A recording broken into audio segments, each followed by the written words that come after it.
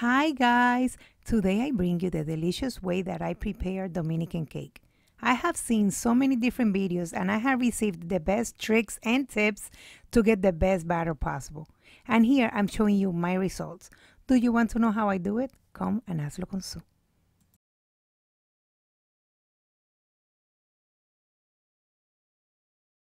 The ingredients and quantities will be listed in the description box. We'll start by beating 1 pound of butter at medium speed or speed number 6 for about 40 to 45 minutes. The butter needs to be at room temperature but still firm. And while this beats, we will prepare the other ingredients. We'll grate half a tablespoon of orange, lemon, or lime peel. I prefer lemon because it's less sour, but you could use whatever you have. We'll also weight 1 pound of white sugar, which is about 2 cups, and also weight 1 pound of flour.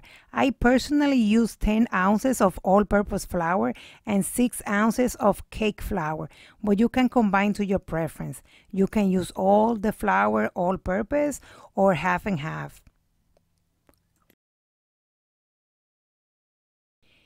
It's been 10 minutes and we need to stop the machine and clean the bowl constantly to ensure that everything mixes well.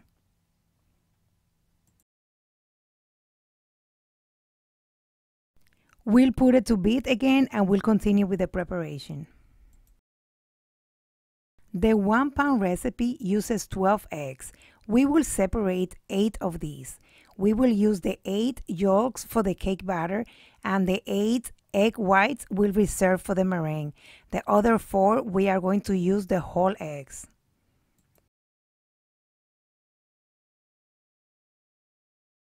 We will also need 8 ounces of liquid. This time I am using 6 ounces of evaporated milk and 2 ounces of water. And you can substitute the milk for pineapple or orange juice. We also use 3 tablespoons of flavoring.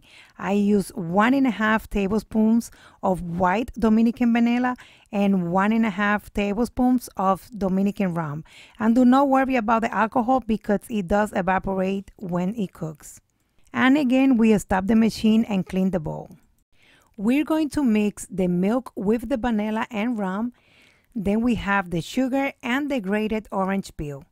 We'll also mix 1 tablespoon of salt and 2 tablespoons of baking powder with the flour, and these we are going to sift. I personally sift it twice.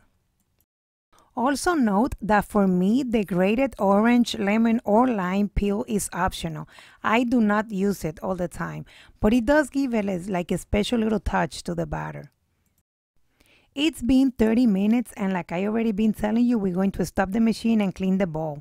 And here you can realize that the butter is turning white and taking the texture that we need. Very white and creamy, looking a little bit like mayonnaise. And then it will be almost ready to start adding the rest of the ingredients. This step is totally optional, but I prepared parchment paper circles for the pans. Although I also use baking grease mixture, which I have a recipe on my channel and I will add the link in the description box, so it's totally up to you.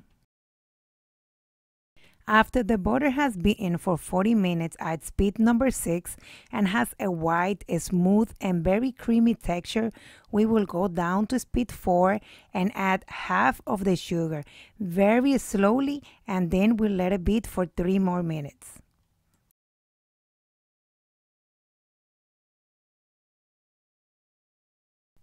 After the 3 minutes, we will add the other half of the sugar, also slowly, like drizzling, and then beat it for 5 minutes, still at speed 4.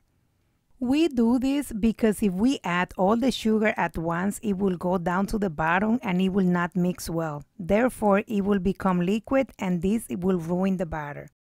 During those 5 minutes, we will prepare 2 10-inch pans, and as I told you before, I have the recipe of the baking grease mixture, which is excellent for the cakes and breads not to stick to the pans. I cover them completely and I also put the parchment paper circles, but this is totally optional.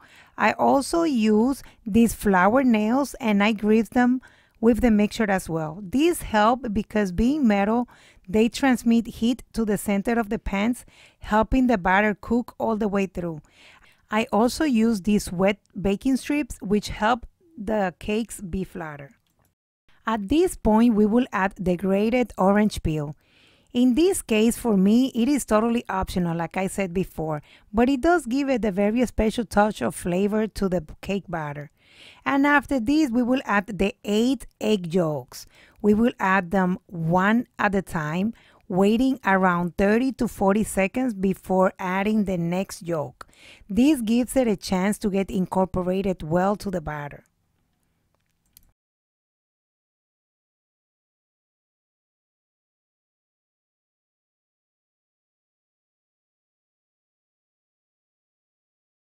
Then after adding the 8 yolks, we will beat for 2 full minutes, still at speed number 4 before starting to add the whole eggs. Now we are going to add 3 of the 4 eggs. We are going to add 1 egg and we're going to continue to beat at speed 4 for a full minute before adding the next egg. And as I have said before, we're going to stop the machine and clean it to make sure that everything mixes well.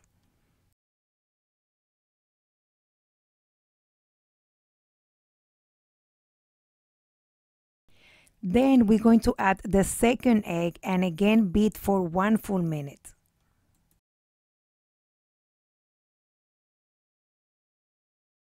Once we add the third egg, we will beat for 2 full minutes. At this point, the batter is a little bit more liquid and we need to ensure that the batter doesn't curdle, and that's why we beat for 2 full minutes. We will stop and clean the machine. After the 2 minutes, we will add the fourth and last egg and let it mix for 5 more minutes, still speed 4, not higher. We'll also preheat the oven to 330 degrees. Very frequently, we have to stop the machine and clean the bowl.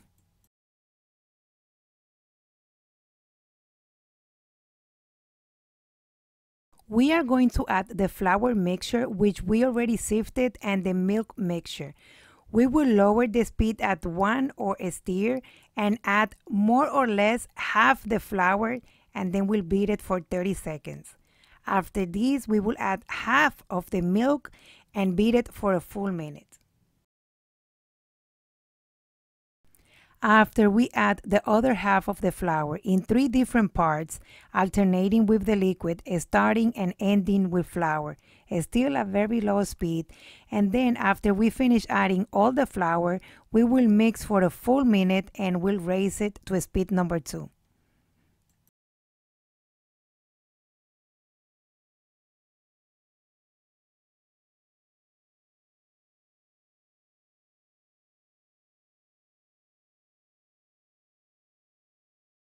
Now our batter is now ready.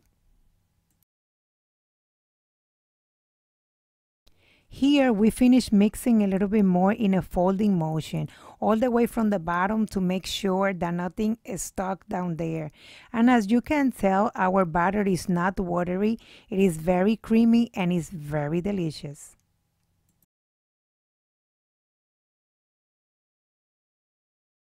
We will divide the batter into the 2 10-inch pans, trying to divide them as equally as you can. And when dividing the batter, the flour nails, they move a little bit, just adjust it. And to make sure that the pans have the same amount of batter possible, I weigh them. To remove all the air bubbles, we tap it on the counter. And I also put the baking strips that I already had soaking on the pans. And we will lower the oven temperature to 325 degrees. We put the cake pans to bake for about 40 to 45 minutes, depending on your oven.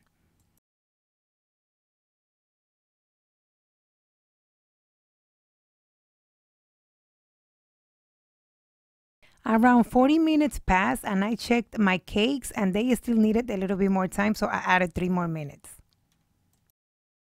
You know when your cakes are ready because the cake separates from the pans, as you can see here, and when you touch it, it bounces back. It does not leave a mark. When I take them out of the oven, I put them on a cookie rack and let them cool for 5 minutes. I put a cooling rack on top and flip it, and to remove the pans, you realize how easy it comes out. That's because I use my baking grease.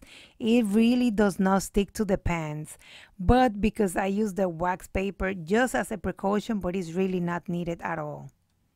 You can let the cakes cool a little bit more. I cover them again with the pans. I just remove the flour nails and I let them cool until they are ready to decorate.